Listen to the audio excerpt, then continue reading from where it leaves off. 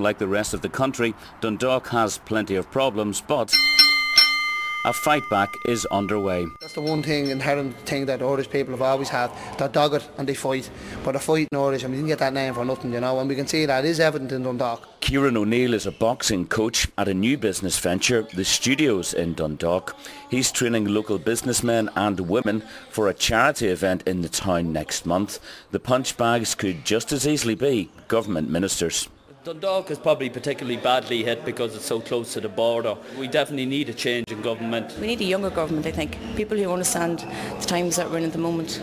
There are some positive signs. The exodus of shoppers to the north has waned, with customers now looking for value and quality closer to home. Did you enjoy your stay with us? It's excellent, everything was brilliant, first class. With us. Northerners are still flocking to the highly rated Ballymascanlon Hotel, but General Manager Chris Braden believes success for other local businesses could depend on the new government. Well, one of the things we need from the new government is some action on things like local authority charges.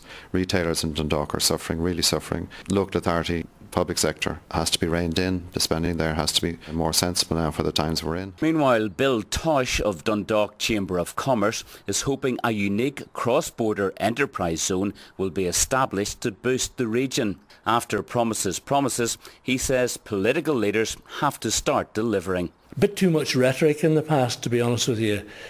Too many, dead promises made but not followed, not fulfilled.